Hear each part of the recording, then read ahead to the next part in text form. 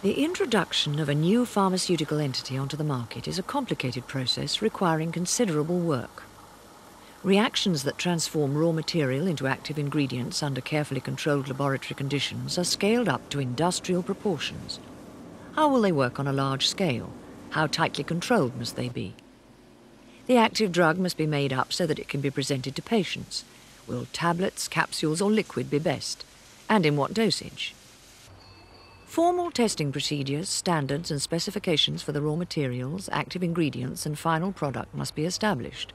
Protocols are prepared for regulatory authorities. And commercial decisions present themselves.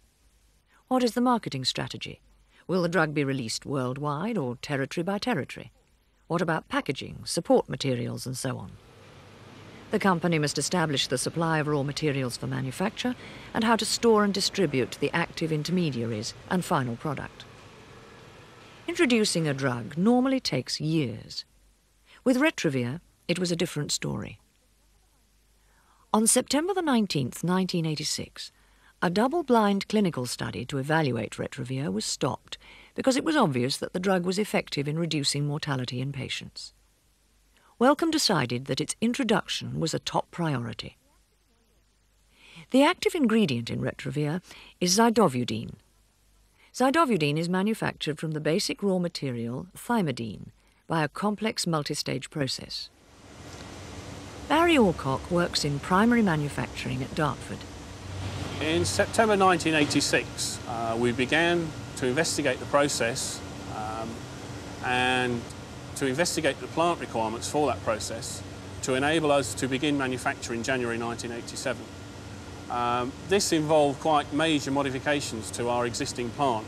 The unique thing about the plant is that we try and keep it as flexible as possible so that we can reconfigure it to cope with different products. And that enables us to make a wide variety of different chemicals in the area. We needed a massive amount of engineering work to actually enable manufacture to begin in January. Staff from the chemical division, engineering divisions and the development laboratories were all brought together in project teams to coordinate all the efforts. Most of the engineering work was completed by Christmas 1986, but some work did go over the Christmas period and it did require that a lot of people spent most of their Christmas working within the division and didn't get to see a lot of their families. The zidovudine goes from primary manufacturing to tablet manufacturing to be put into capsules. Dave Lemon worked on the project. The decision was made that we would launch on a particular date, and then we all moved heaven and earth to make sure that we met that date. And that's, in fact, I think, from the date that was originally given to us, I think we in fact launched a couple of months beforehand. First we heard of it was last September. It was suggested that we would have to go into capsule production.